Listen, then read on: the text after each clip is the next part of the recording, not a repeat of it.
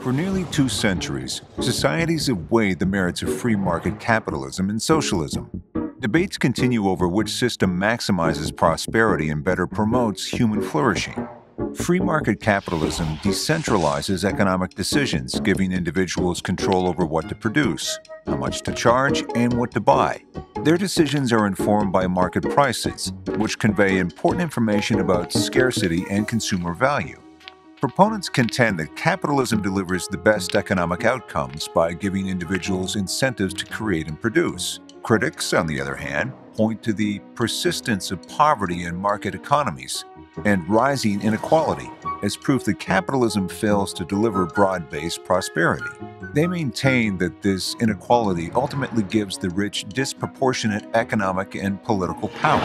In contrast, socialism grants the government the authority to make most economic decisions. The government chooses how to allocate scarce resources based upon what it determines to be most useful to society as a whole. Proponents argue that socialism ensures society's resources are fairly distributed. Critics claim that socialism fails to give people proper economic incentives to innovate and produce, which ultimately reduces economic opportunities for all. Opponents further argue that socialism's powerful central governments become autocratic and threaten political freedom. So which system is better for humanity? For as long as this question has been asked, the debate all too often devolves into name-calling and emotional arguments that fail to advance the discussion. And yet, it is imperative that we keep asking. The Human Prosperity Project at the Hoover Institution seeks to overcome these preconceptions. It employs analysis of free market capitalism and socialism and its many variants to assess how each system affects human flourishing. Good morning and welcome to this speaker series of the Hoover Institution called the Human Prosperity Project. I'm Russ Roberts, the John and Jean Denault Research Fellow here at the Hoover Institution and founder and host of the weekly podcast, Econ Talk. This series is based on research and commentary from Hoover scholars participating in the Human Prosperity Project on socialism and free market capitalism. The overarching goal of the project is to investigate the historical record, to assess the consequences for human welfare, individual liberty, and interactions between nations of various economic systems. Go to hoover.org/Human Prosperity Project, hoover.org/Human Prosperity Project to find essays and videos from this series. And those of you listening live during today's presentation, use the Q&A button at the bottom of your screen to submit questions as the conversation begins. I'm joined today by two Hoover colleagues, Niall Ferguson and Victor Davis Hanson, to discuss the history of socialism and free market capitalism. Both have written essays for this project that are available online at hoover.org.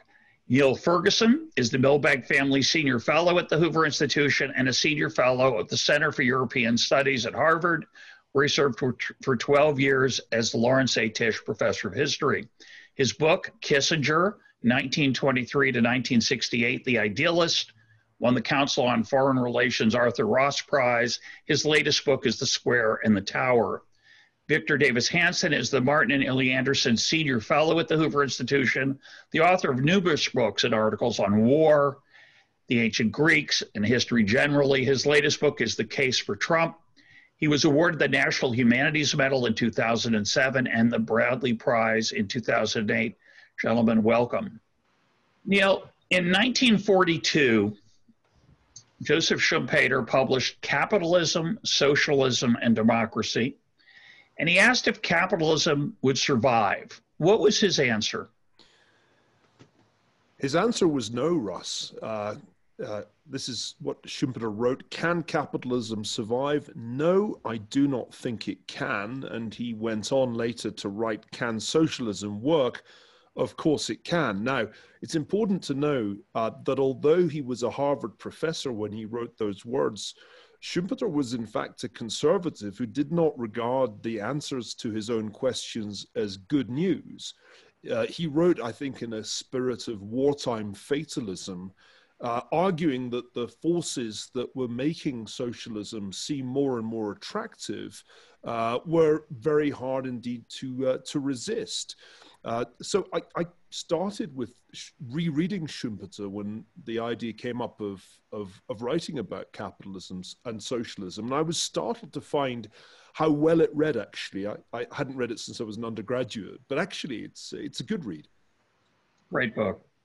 Part 2 especially, big fan of that. Victor, what are your thoughts on the sustainability of capitalism? Does it have a chance? Yes, it does. A lot of these questions were posed at the turn of the century, but all the way into the 40s. And this was before really the implementation of the capitalist support or capitalist economies that incorporated things like the 8-hour workday, the 40-hour work week, Social Security, that whole safety net, so to speak, that is constantly expanding, but it's really changed the dialogue. So when people say, capitalism can't survive, it was a period in which the middle and lower classes didn't have the social protections that were not only implemented, but were eventually felt, at least in their nascent form, not to be incompatible with capitalism. Now let's go back a century before that, roughly, to Marx. Neil, you wrote in your essay that, quote, Marx famously called religion the opium of the masses. If so, then nationalism was the cocaine of the middle classes. It's a great line. Explain what you mean. What's the role of nationalism and the middle classes in this conversation?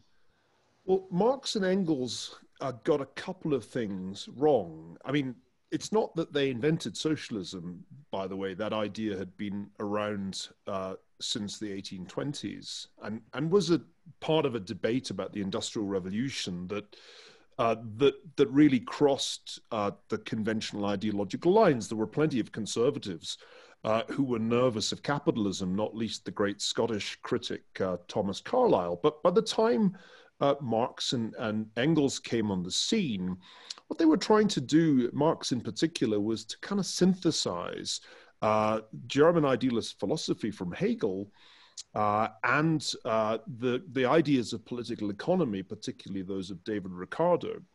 And the idea was that you had a dialectical theory of history, a model of historical dialectics, plus Ricardo's idea that wages were inexorably going to be ground down to subsistence. And the core prediction, which Marx spent the rest of his life refining in Das Kapital, was that the tendency of capitalism was for widening inequality to grind the proletariat down into the dust until the point came when the expropriators would be expropriated. Well, two things were wrong with this theory. One was that, in fact, industrial capitalism did not grind wages down to subsistence level. The more industrialized countries had the highest wages. This was absolutely clear by the time that Marx was writing Capital, and it became even more obvious in the second half of the 19th century as time went on.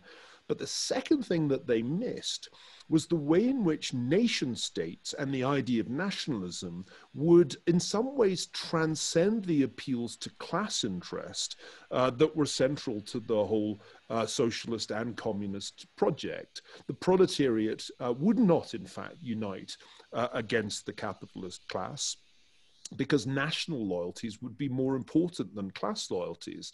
And when it came to the crunch in 1914, there was no way that a general strike could stop the outbreak of World War I. There was no way you could stop the peoples of the various European countries rallying to their national standards. And indeed, the attempt to have a meeting of the great Socialist International failed altogether, and the Congress did not take place in 1914. And I think that illustrates the great mistake that Marx made, which was to underestimate nationalism as an ideology.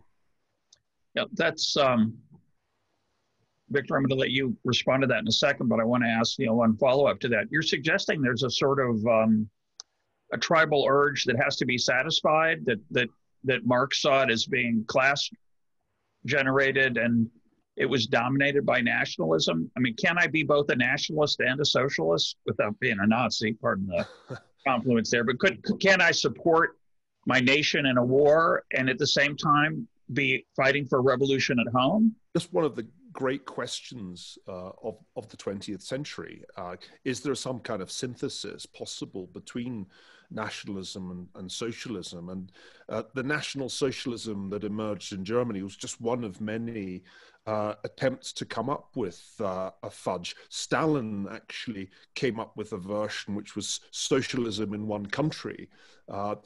This was a kind of preoccupation really right across the left for much of the 20th century, because it was obvious that the appeal to a kind of international proletariat kept running into political barriers. The Russian Revolution itself, which Lenin and Trotsky thought would go global, ran into an impenetrable wall in Poland, where it turned out that actually, no, the Polish working class and indeed the Polish nation was not about to simply roll over and embrace what was very clearly a Russian revolution. So I think this was a preoccupation and a puzzle really for socialists right down to our time. I can remember myself as a student watching the knots that members of the Labour Party would tie themselves into on questions of national security, insisting that no, they really were tremendously patriotic, but at the same time they'd quite like to get rid of nuclear weapons unilaterally because the Soviets were really not going to do anything bad after all. So I think this problem never quite got solved, and it's been one of the great weaknesses of socialism as an enterprise almost from the very inception. Victor, you make similar points, but from a very different perspective. Give us your analysis of the role that nationalism has played in the evolution of socialism as a successful or failed movement. Well, it's funny that Marxism and socialism, the less toxic brand, I suppose, of it, have always argued that class interests transcend national boundaries and they create a secular religion. And then in extremists, and they disparage, therefore they call the alternative to their theories cocaine or opium, as did Marx. But in extremists, when their backs are up against the wall, whatever system it is, whether it's National Socialism in Germany or whether it's Soviet communism, remember what happened. Hitler thought he could get rid of the Catholic faith. He couldn't do it. Stalin had almost abolished and destroyed Christianity, Orthodoxy, and Soviet Union, yet it lingered on. And finally, an extremist people were allowed, say during the German invasion, to continue to worship. It's funny that after he came out of his self-imposed exile after the shock of Operation Barbarossa, the first thing that Stalin did was drop the word comrade and start addressing everybody about the motherland. And they owed Mother Russia their allegiance. In other words, even the most diehard extreme socialists at least believed that religion and nationalism were stronger human impulses than was this sort of abstract idea that workers of the world would unite across national boundaries. Victor, in this current moment, movements like Brexit, the rise of populism and nationalism elsewhere, how do they interact with socialism in your view? Because we seem to see both sort of on the rise at the same time. We see a rise in populism and nationalism and an increased interest in socialism in the United States of all places, and I'm sure elsewhere, but we'll get to that in general, in particular in the United States. But I'm curious how you see those two things happening simultaneously, or do you think I'm wrong? I think you're right. I think in the EU there was this idea that there was going to be a new European man. And as Neil has written, when Kissinger got wind of that, he said, who do I call? Is there a president of Europe? And the point being is that for all of the rhetoric of the EU, there was no ability to create a new European man based on common class affinities. And even whether it's today been transmogrified into global warming or abortion on demand, whatever the particular cultural issue is, nationalist concerns are much stronger. And so the EU is now being, I guess, quadrisected in the sense that the Southern Europeans have real differences over finance, as Spain, Portugal, Greece, and Italy with the Deutsche Bank. The Eastern Europeans have very nationalist concerns about illegal immigration that are not shared by Western Europeans. Brexit, of course, where a lot of British people thought, you know, I have more common affinities with people who have long residence within the confines of the United Kingdom and speak English and have a proud military tradition than I do with the Belgians or the Italians or the Czechs. And in the case of the United States, we were very dissatisfied with the NATO-EU contributory obligations. And I would just notice there is a rule throughout history that socialism tends to intervene I guess the word would be weaken the ability for defense, because there's this formula that every drachma that's spent on hoplite armor comes at the expense of social activism and welfare, or every tank or every airplane. And so whether it's the Grand French Army of 1940, people ask themselves, why did an army that stopped the Germans at Verdun a mere 20 years later collapse in 6 weeks? It's the same question people ask in late 4th century Greece when Demosthenes and people said, how did we stop 180 to 250,000 Persians at Salamis with a very poor city-state, and we let 30,000 of these crazy Macedonians come in? And the answer was, well, he said people weren't paid to vote in those days as they are at Athens, and the theoretic fund didn't dominate, and we didn't have all these social programs. So that's been the problem with socialism. You see it today with the EU. They cannot meet their 2% contributions. Germany, I think, is 1.3, and people usually follow what Germany does. And the excuse apparently is that if we were to rearm at a very minimal level, then we would be taking mother's milk out of children's and things, children's mouths or whatever. But it always has to be an either-or dialectic with the socialists. Well, economists talk about the trade-off. Can I just jump in, Russ, if I may? Yeah, go ahead. I feel as if we need to draw a pretty clear distinction early on between socialism on the one side, which implies significant violation of the rights of private property, up to and including complete expropriation, and post-war phenomena, Christian democracy, social democracy, and indeed the welfare state, which emerged in the mid-20th century, because I think a lot of confusion in the United States arises from conflating these things. And one of the arguments I make in my paper is that, as far as one can see, when young Americans say they're in favor of socialism, they're not actually in favor of the expropriation of the means of production and the state control of the commanding heights of the economy, which would be, I think, a strict interpretation of socialism. They are essentially saying, and I get this from listening to interviews with people like Alexandria Ocasio-Cortez, we would like the United States to have a welfare state and a tax system more akin to that of Western Europe. And I think when you ask the question, Victor, why did the Germans not pay a higher share of their contribution, a higher share of the NATO budget, it doesn't really have much to do with socialism, because Christian Democrats, as much as social democrats, have tended to keep defense spending down and free ride on American defense spending. So I'd prefer it if we try to kind of keep that distinction clear, because I'm not sure that we're really talking about socialism a lot of the time in the United States. We're just talking about, should taxes on the rich be higher? Should there be universal and free at the point of service healthcare, that kind of stuff. And to me, that's not socialism. And it was never how socialism was understood by the people who set it out as an ideology in the 19th century. I just very briefly like to respond. I think that may or may not be true, but there's a trajectory that socialism I'm not a determinist, but it seems to always want more from the individual and more shared property. I'm looking out the window at a San Joaquin Valley vineyards, and I'll give you one example of what I mean. In 1936, there was something called the Raisin Administrative Committee, and that was to help the farmers find a market. And basically it said this: you don't own the produce on your own vineyard. You don't own it. In fact, it's a felony for you to dry your own raisins and sell them.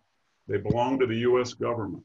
And so when you harvest them, we take them and we stack them in a big lot, and they're called the reserve raisins. And then we determine how many can be sold in the United States, and the rest will be given away or sold cheaply below the cost for cattle feed or brandy or overseas for poverty program. And anybody who tries to sell those raisins and acts as if they own them will be charged with a felony. That's still in operation today. And so a bunch of bureaucrats determined, and I did this for 30 years, they determined, even though they didn't plant the grapes, they don't own the property, they say, but they were going to put me in jail if I decided to harvest them and say they were my own property. I'll give you one more quick example. I decided I didn't like the 110-degree summer, so I wanted to build a swimming pool. And I went to get a permit, and the county said to me, we're not going to give you that permit because you don't really own your roadside. I said, what do you mean? They said, well, in about 50 years, we want to widen Mountain View Avenue. So we want to take 30 feet for 300 yards in front of your frontage. And I said, well, that's my property. Are you going to compensate me? Not if you want to get a permit. So maybe we will in the future, but if you want a permit right now, you have to deed over this property to me. And I could go on about the abuse of eminent domain. So you're right that maybe we don't have that final sense of a lack of private property, but I think the idea of an individual autonomous citizen with absolute freedom over his own goods and services and property has been highly reduced and redefined. The interesting thing to me, Victor, and sorry to cut across you, Russ, again, is that kind of administrative logic and indeed abuse of eminent domain goes back a long way in American history. And in many ways, what's striking to me about the history of the United States is that it's happened really without the underpinning of a socialist ideology. I bet you the bureaucrats who you've dealt with in California don't think of themselves as socialists, although they may do. Going back through the history of the United States in the 20th century, the encroachment of the federal government as well as of state governments on the rights of individuals hasn't really been driven by socialism in the way that socialism drove countries to the left in Europe and indeed in much of the rest of the world. Let's not forget that after 1917, the most extreme version of socialism, which aspired to create a communist society, became extraordinarily prevalent, not just in the Soviet Union, but all over Asia, in parts of Latin America, even in parts of Africa and the Caribbean. But the United States is a kind of outlier here because really socialism has not been a successful political brand in American history. And the stuff you're talking about, I think, comes from a different source, which is the strange way the administrative state expands its bureaucratic reach without necessarily a powerful ideological, or certainly not a socialist ideological rationale. Well, what I'm suggesting is that when the right or the capitalist interest says that I want eminent domain because I want to tear out this part of downtown Fresno or LA, and I'm not doing it because there's a public need for a highway or a bridge or a reservoir or a pipeline, but I want to do it to encourage economic development. And I feel that these 50 little small businesses can be liquidated because I'm going to build a Radisson hotel with a big parking lot. And it'll be good for the economic development. And that is, you're quite right in the tradition of crony capitalism, but the people who support it and the bureaucrats who welcome it tend to be more liberal. And it's very weird how capitalists work. They give a very socialist argument and they call it capitalism, and then they employ the administrative people who believe there is a role to expropriate property, not for necessarily the ostensible common good, but for a more abstract idea of the general welfare. And that's what we see all the time. We see a lot of capitalists acting as if they're socialists, predicated on the idea that a lot of people are socialists that are in government and will support them. Well, Milton Friedman liked to point out that most business leaders were not capitalist. They were capitalists for the other industries, but their own was special and needed this subsidy or that to make it work right. And the idea that they are taking advantage of the natural impulses of others is kind of the essence of crony capitalism, which I would contrast with what I call the real thing. One of our viewers, Mike. Schumpeter's argument, Russ. I mean, one of the reasons that Schumpeter was pessimistic back in 1942 was that he felt that there was a tendency for the free market to produce, if not monopoly, then big businesses and corporatist relationships between business and the state that we're really undermining the free market as a scheme of organizing society. Yeah, but he was mainly, I think, in my memory, talking about the implicit economic power that arose from that kind of concentration. This, of course, is a combination of business working with the power of government as a very monopolistic entity. Well, what's interesting about Schumpeter is he kind of gives 4 reasons why he thinks socialism can still win, even in the United States. One is that at its best, capitalism leads to creative destruction, and that means that there are losers as well as winners, that there is this tendency for monopoly or at least big businesses to emerge. But he also makes 2 great points which are really worth reminding people of. The third reason he gives is that capitalism creates, educates, and subsidizes a vested interest in social unrest, which means left-leaning intellectuals and academics. And then he adds that socialism's irresistible to bureaucrats and elected politicians.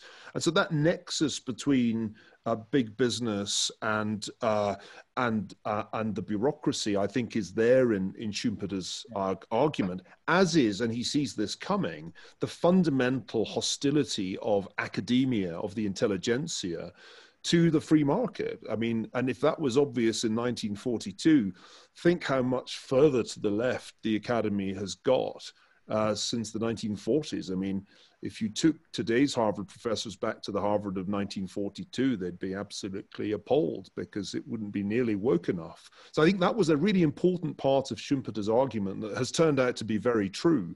There's virtually no intellectual support for the free market and a great deal of intellectual support for socialism in American universities today. And the Hoover Institution looks increasingly like a little island in a sea of left-wing ideology when you just look at the universities. Well, one of the old arguments on that line was that academics resented that they weren't paid at the top of the pay scale, that mere entrepreneurs were compensated so much more, and that obviously meant that the system wasn't just. Of course, today academics are doing quite well, partly, I think, due to the subsidies that the government gives us. It's interesting that we have not become, on average, more capitalist. What are your thoughts on that, Victor? Well, I think the key to understanding higher education in America is to distinguish what they say and what they do. If you look at the pay differential between a part-time teacher without benefits or tenure or paid to teach the same class as a full endowed professor, it's a greater disparity than a greeter at Walmart and a district manager.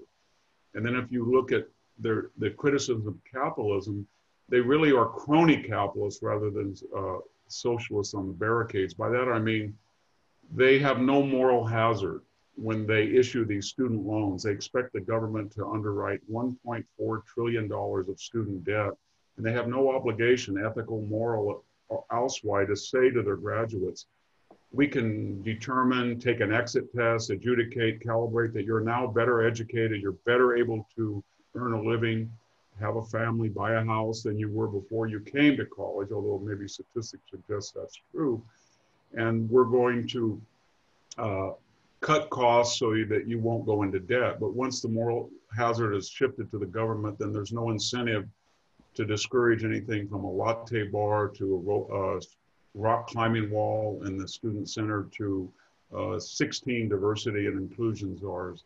And then finally, which is really kind of disturbing, is that when we pile up these endowments, and they're all tax deductible, and they're getting into 17, 18, 20, 40, 50 billion dollars of endowments, then they really, the taxpayer is underwriting in a crony capitalist fashion what administrators and full professors and all of these people are doing, and they're not subject to the laws of the market. Maybe this COVID virus and the quarantine and Skype and what we're doing today will give some market reality to them, because obviously there's going to be someone who says, I can download Nobel Prize winning lectures and hire somebody very cheaply to correct papers and cobble together a Skype class and maybe get it accredited, and I won't have to charge a Harvard or Yale student stay home at $60,000 or $70,000 a year.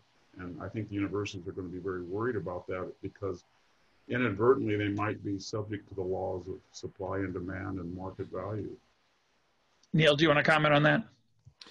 Well, I do think that if one's trying to explain why in polling it's the youngest age group of Americans who have the most positive view of socialism, the least positive view of capitalism, and that's a very striking feature of recent polling, then you have to attribute at least some of this to education.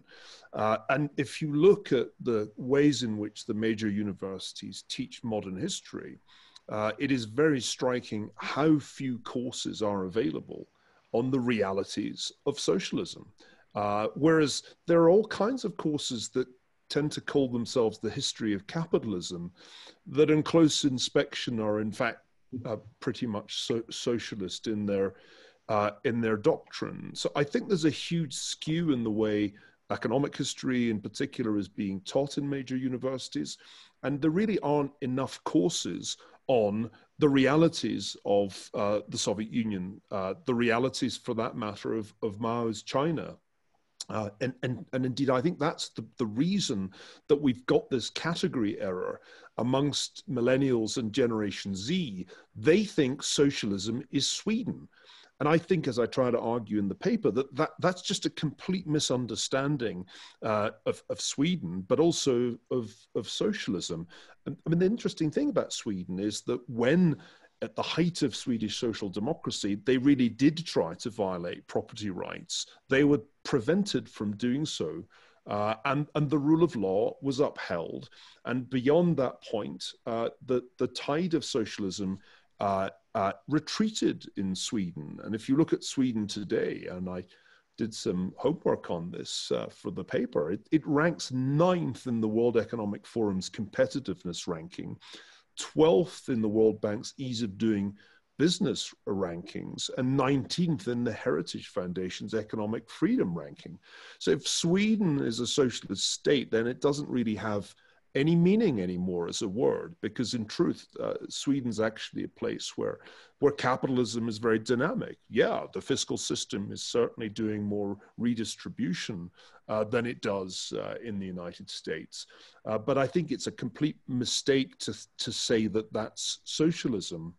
And if we just use socialism to mean higher tax rates, I think we're going to lose sight of the very, very important historical lesson, which is that when socialist regimes are established and are able to violate private property rights on a much larger scale than you're talking about, Victor. I mean, this is not just a question of preventing you from building your swimming pool. When they actually come and confiscate the land and tell you you're gone, indeed shoot you because you're a former landowner, that's what they did in the Soviet Union. That's what they did in the Maoist revolution after 1949. They expropriated and shot the landowners.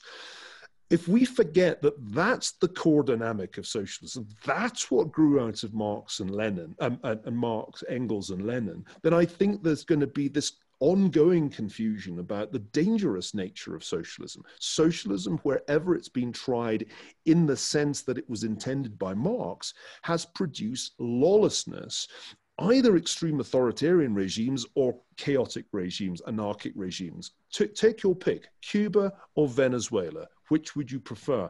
And I'd far rather, when people talk about socialism, we point them at Cuba and Venezuela than at Sweden, which is no more socialist in reality than the UK or really the United States. I mean, California and Sweden, I mean, come on. But I think the question, I want to take a question from one of our viewers, Mike. Mike asks, is it possible to combine capitalism with a strong social safety net that assures that every resident has at least a roof, food security, health care, and in the 21st century, reliable electricity, high-speed internet, and high-quality educational opportunity. So my question for both of you, we'll start with you, Victor, is that, so that's socialism with a human face. There's no re-education camps of Mao, no famine promise there. It's maybe a little more, it's Sweden with a little bigger safety net. Does our discussion of, say, Cuba and Venezuela have anything to do with what looms if we were to expand the size of government in the United States? Is it just is there a point where the frog gets boiled enough that it transforms into something more hideous, or can we prevent that? I mean, I'm against both of those. I'm against socialism and a dramatically larger government, but a lot of young people, as Neil has argued correctly, I think, when they say socialism, they just mean a more activist government. What's wrong with that, Victor? I mean, do the lessons of socialism apply there outside of your raisins? Well, I don't think there's anything wrong with it. And I think that if you looked at the U.S. economy, say in January or December of last year, we had record low minority unemployment. We had about 3.4% unemployment, pretty good GDP. And yet we had a pretty generous social net to the extent that we were running still massive budget deficits for social programs. So the key is that to pay for the socialist agenda, you need to have incentives. I think we kind of squared that circle pretty well between encouraging capitalism and socialism. But remember, there were a lot of people that were unhappy about it. And Neil's talked about the youth. And why was that? Why did people say, why am I unhappy? And I think we had forgotten a couple of things, and it came from two sources of dissent. The first were, and we can see it on the streets of Seattle and Portland, we have had an entire generation of young people, and Neil's right, they were indoctrinated, half of them went to college, but when you saddle that number of people with $1.4 trillion in student debt, and then you give them a veneer of education that they're articulate, but they're really ignorant because they don't have the inductive method of thinking. They're not inculcated with that. They don't have an arsenal or toolbox of facts and data about the past or present or the natural world. And then you turn them loose on society and they say to themselves, well, my grandfather at my age was married. They had 2 children, 3 children. They had a house, they had cars, they didn't have any debt. What happened to me? Who did this to me? And they're articulate enough, or they've been trained enough to know that there's methods of exegesis that can explain that dissent. At the same time, we had this globalized project, and it was wonderful in the beginning. I mean, it gave eyeglasses to people in the Amazon and antibiotics to people in Chad, and the Western means of production were Xerox across. But somehow we got into this matrix that the country, the states and the cities with a window on Asia from Seattle to La Jolla and a window on Europe from Boston to Washington or maybe even to Miami, they felt, well, all of a sudden people in law and business and the corporate world and media and academia, we have a market now of 8 billion people, 7 billion people. And the people in the interior who had muscular labor or who were in entrepreneurial and they had a craft or a production that could be Xeroxed abroad, much cheaper, whether it was making wine or peaches in Mexico or a lathe worker's work could be outsourced to Korea, whatever it was, then they didn't do too well. And we confused cause and effect. So we basically said to them, and I'm talking now, just to interrupt, about the constituents that voted for Donald Trump on the right or Bernie Sanders on the left. We basically confused cause and effect. We said to the Trump supporter of the Midwest, well, you're a meth head or you're dysfunctional and you didn't learn to code or you didn't keep up with the global economy. And we said to the people on the left, well, nobody told you to go to college. We didn't say you've been had by college, and they sold you a bill of goods with less information given to you about what your major will earn you and the debt that you will incur than when you sign up to buy a car from a car agency. They inform you of the moral and financial hazard far more honestly than any university does. So there was a lot of discontent. And that's where we are right now. And the cure for it was, I think, to unfetter and unregulate to some degree the economy to get up to near 3% GDP, full employment, and that would and then to prune away programs that have a failed record and enhance ones that don't. And I think we're pretty much there. And then, you know, I just finished very quickly is that I don't like these either or comparisons, but the United States has about 330 million people. 50 million of them were not born in the United States. They're residents now. In my state, California, our state, 26 to 27% of the population was not born in the United States. And yet we have a GDP of over $20 trillion with 330 million people. And Europe has about 450 million people. It has a GDP of about, I think, 18 trillion annual GDP. And I think its per capita income, now they're going to argue they have all kinds of different problems, but I think they're not as significant as ours. And their per capita income is about $20,000 less a year than ours. So whatever we're doing, I think we've erred a little bit more on the capitalist entrepreneurial side. And I take seriously Neil's excellent point, says that California, I think, is more socialist, but I think it's still an outlier.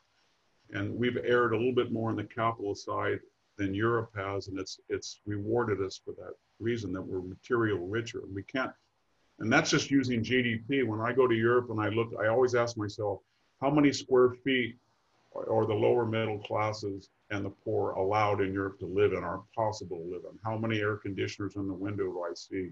How many televisions, how many cars? And then I look at where I am now, and I'm living in a town with a per capita income is $14,000 a year. And this southern Fresno County has a poor per capita income than Appalachia. And yet when I look at apartments and I look at the square footage and the price and the number of new cars, and whatever it is, we have a consumer culture that's far, far richer than Europe in terms of satisfying the appetites of the lower middle classes. Neil, do you want to respond to that? Well, yeah, I do. I mean, I think it's dangerous to make comparisons that are quite as broad brush as that. The US does have a massive resource advantage and a space advantage over Europe, where population density is far higher. But I'd like to couch the thing a little bit differently. Ultimately, we know what happens, to go back to the listener's question, when you raise direct taxation and you gradually increase the state's share of GDP, and you increase the amount of redistribution that happens, because we ran this experiment before. And what's startling to me about the current debate in the United States is that essentially the Democratic Party is campaigning now to do one of the biggest tax and spend extravaganzas in American history. I mean, not only are they going to raise taxes, starting with the corporate income tax, but probably moving on to capital gains tax, but they're going to increase spending at an even larger scale. Could be $5 trillion of new spending. Now, we know from past experience where this leads, because even the US has tried this before. It's not that we need to go looking to Europe for insights. If the core goal of progressivism, social democracy, whatever you want to call it, is to use the fiscal system to increase the number of benefits that are paid, expand the provision of healthcare, spend more on education, spend on infrastructure, and at the same time increase taxation, especially on high income earners and on corporations, it's absolutely obvious what's going to happen. You're going to end up with lower growth, and at some point you're going to have higher inflation. And if you don't have the higher inflation, then you're going to run into the nasty fiscal arithmetic of excessive debt, because we've already been going in this direction for years, actually, going in this direction at least since the financial crisis, if not earlier. And I think that's a whole set of different issues that don't have much to do with socialism. We saw in the 1970s where those policies led, as the marginal tax rates rose ever higher on both sides of the Atlantic, as it happened in the US too. And you ended up with the stagflationary mess of the 1970s. There's a reason Milton Friedman rose to prominence at that time by pointing out why this couldn't really have ended any other way. To me, it's slightly depressing to see the rising probability, let me just say, that we're going to rerun this experiment expecting it to have a different outcome, and it won't have a different outcome. I would just add that I think they call it gorge the beast, and so that they increase spending to such a degree that it has desirable effects on cuts, and one of them will be defense, and we won't be capable of even spending 3.5% of GDP on defense, and they see that as a good thing. I don't think Europe, even with a larger population and a large GDP, feels that it can afford to spend 2% to protect itself, and it exists because the United States spends about 33% of the NATO budget. Without it, it wouldn't exist. At least it would have to make massive cuts in social benefits or raise taxes even more. But you're right, that we've tried this thing before and they're advocating, remember, a wealth tax and an increase in the upper income tax rate. In California, it's 13.3 for upper income.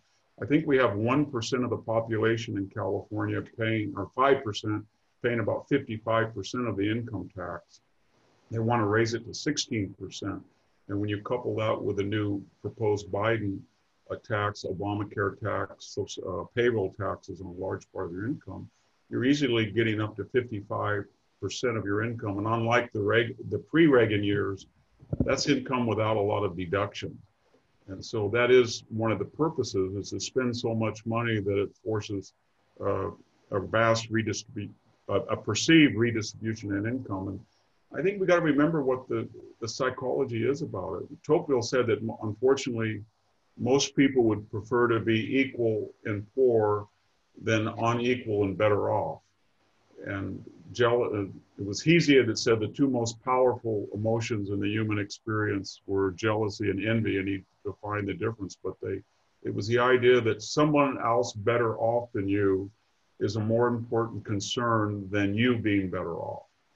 And I think that's historically a challenge of trying to curb socialism. There's some innate human desire to make sure that someone, either through accident or inheritance or harder work or intelligence or anything, does better than you do. And people can appeal to that natural instinct. And it's, as you said, we've been through this before, so why would we do it again? Because we're human, and it's a natural instinct to repeat this folly.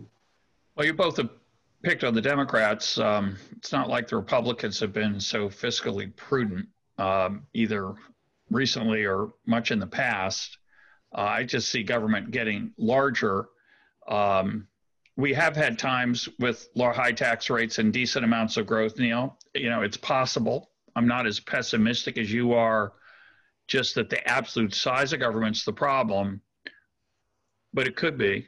But I want to turn, we've got a few minutes left. I'd like to turn to the non-monetary, non-growth aspects of this. I want to think about, you know, this is called the Human Prosperity Project, our project, but, you know, prosperity isn't just about financial well-being. It's about the meaning and agency and responsibility and dignity that we get from our economic system. Socialists tend to see the capital system as cruel and rapacious. I see it as a form of cooperation that's uncoordinated from the top. Socialists see socialism as a way that we can all share equally. I see it as a way that corruption becomes rampant through decentralization, cronyism and lobbying get rewarded. And for me, although I think socialism will lower perhaps our standard of living, I'm more worried about what it does to the intangible aspects of life. And I'd like you to both comment on that if you'd like, beyond the material. You know, the systems that you've been criticizing in Cuba, Venezuela, the Soviet Union, when these processes go to their extreme, it's not just that the people there are poor. They don't get much consolation in those systems from the fact that everybody's like them. In fact, there are people at the top who are doing great. And more than that, the daily fabric of life is fundamentally corrupted in those countries. So talk about the non-material part of this. And am I being overly worried that the welfare state will turn into such a dramatic change in our way of life beyond just the material? Neil, if you could comment on that.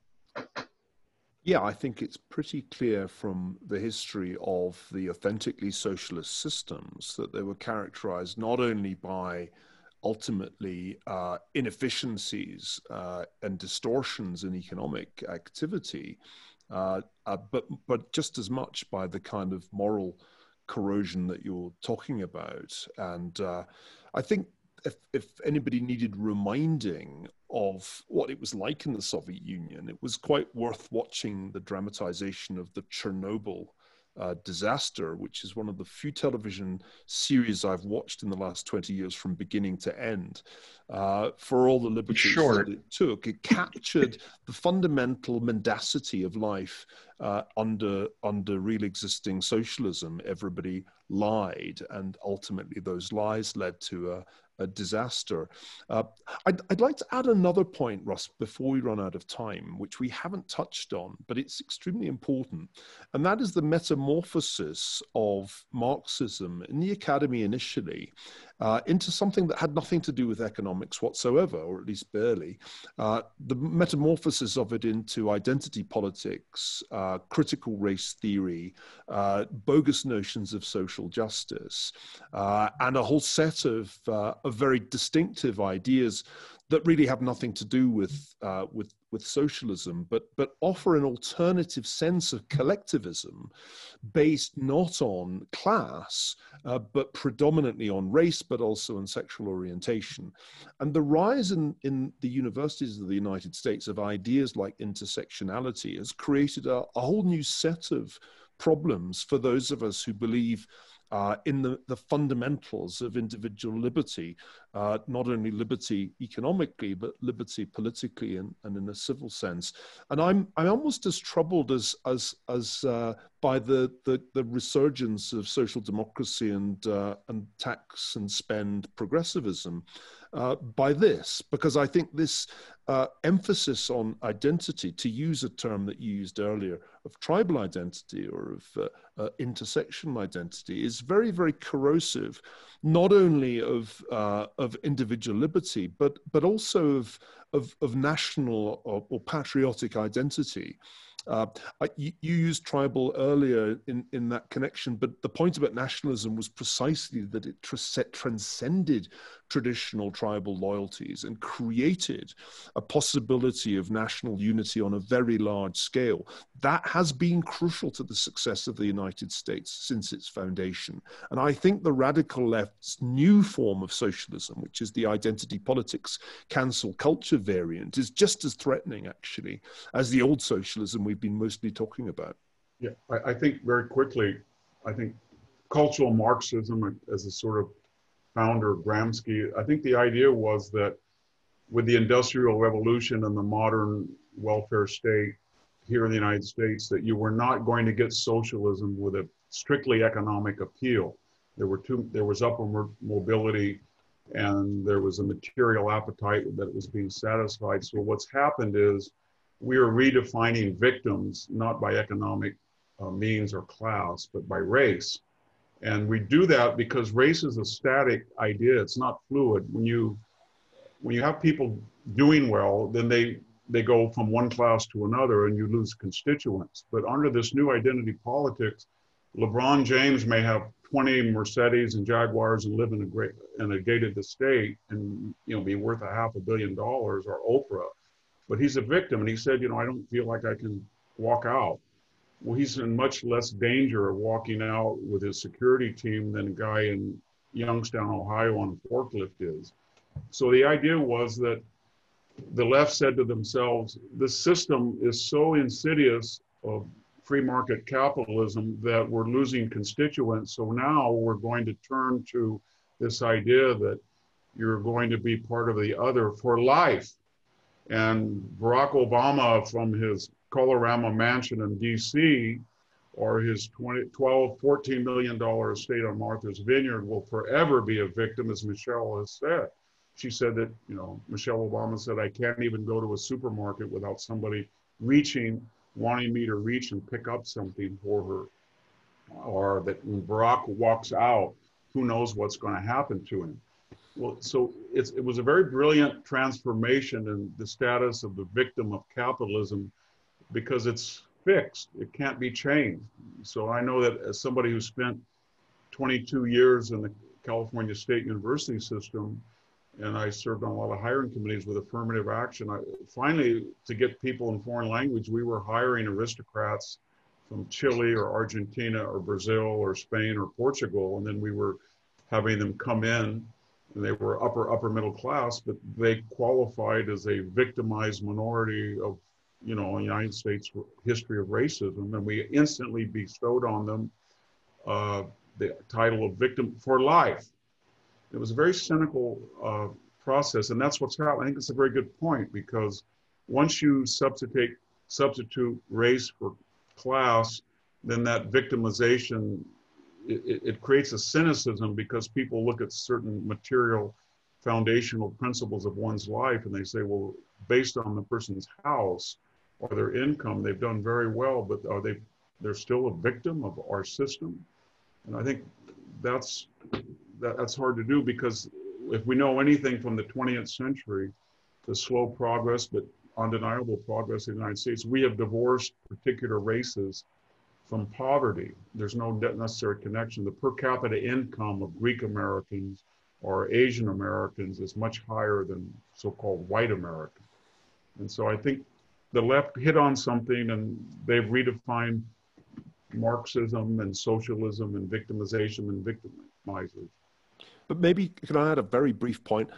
We've had 137 questions as we've been talking, and I've been trying to keep an eye on them. And a number of them have prompted me to make the following observation: that the people who believe in a free society, capitalism, if you want to use the pejorative term of free markets, are not indifferent to the poor and not indifferent to the unfortunate. Actually, one of the things that motivates us is the belief that the system that we favor would in fact do more for the people than the supposedly more just socialist or social democratic alternatives. One reason that I feel quite passionately conservative is a sense that the left is deeply hypocritical and does not sincerely intend to help the people who are at the bottom of the income distribution, and doesn't in fact do practically much for the poorest African Americans in the most deprived parts of the country.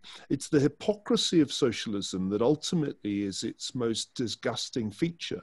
The champagne socialists that I remember first encountering as an undergraduate at Oxford, who loved to stand and engage in virtue signaling, do nothing in practice for the people at the bottom of the social heap whom they never ever meet. In reality, the enterprise of welfare social democracy usually traps people in the bottom quintile of the income distribution in various forms of dependency, ensuring that social mobility is kept out of their reach. And that's an extremely important point for us to emphasize. It's the fact that socialism consistently fails to deliver improvements in the quality of life for the poor, that it fails actually to deliver on its most fundamental claims, that makes it, to me, especially abhorrent as an ideology. Well, I'm going to add, we only have 3 minutes left, but I want to challenge both of you. I'm going to give you each a minute. I don't think our side, the so-called free market side, has done a very good job making that case, Neil, that our system is going to work out better for the poor. They look at the poor today, with especially the working poor. There's a whole group that can't find a job because they got a lousy education provided by a government school. But there are plenty of people who are working poor who their prospects for advancing are not what they may have been in the past. Do you blame that on socialism, or do you think we have to do a better job in creating real capitalism, or do you think that our critics have a point? I think we've done an extremely poor job to speak broadly of conservatives, not just in the United States, but around the world, of making the case for free markets and free institutions and individual liberty. I think we got somewhat trapped in the ideas of the 1980s, and we held on to the prescriptions of the 1980s for too long, and then were in some measure hijacked by populists whose approach is not really, I think, entirely in sympathy with the first principles of conservatism. I've been critical of Republicans since the Bush administration for their fiscal improvidence and bouts of hypocrisy. I've been concerned about the ways in which the Republican Party and the British Conservative Party have strayed from the path of classical liberal principles in economics and in politics for many, many years. I wrote The Great Degeneration, lamenting that this was a bipartisan undermining of the first principles of a free society. I think the Hoover Institution has an urgent top priority mission to revive the case for conservatism and free institutions in terms of what they do for the people at the bottom of the heap. Because if we're just seen to be representing the wealthy elite, then we'll have no chance whatever of winning the argument, which we can win against socialism. And we don't deserve to win it. I hope, right. I'm sure Condi Rice is listening. And Could I have time to say 10 seconds? Yeah, absolutely. You got 60 seconds, Victor, maybe 75. Go ahead. Well, I think in a way that the opiate of the elite left is socialism, because it's a psychological process that's very similar to medieval penance and exemption, the idea that a sinner can be free of sins through a contract to build a church or something. And by that, I mean that if you look at the concrete life of many of the elite left, where they put their children, whether they have a wall around their home or not, whether they believe in charter schools, they don't. They live the life of a European aristocrat of the 19th century or American aristocrat. And so they create this such structure that they're caring and they want to be with the other and they want to help the other through government socialist programs.